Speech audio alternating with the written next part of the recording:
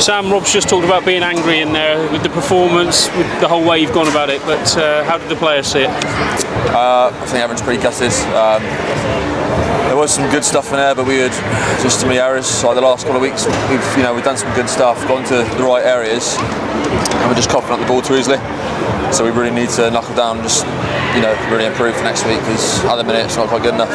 You started that first quarter so well, things were going well, and then one or two sloppy tries go in, and it's uphill from there. Yeah, we came on the blocks quite well.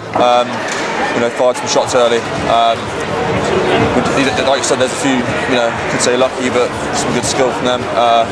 Score some good tries, but we need to, maintain that momentum we had. Even if they score a try, we need to go back out there, get the next points in the ball. We can't just, fall away from our game and start forcing things. We've got to stick to our game plan and just, like I said, start the way we did and just keep that going.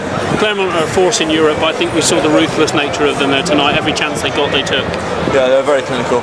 Like I said, we make one mistake from doing something good, we're in their half, the next minute they've got the ball on our try line, so fair play to them, but we need to go. In terms of the lads though, you kept going to the end, you got your try at the end, so there's a positive to take into Ulster now, which is a huge game.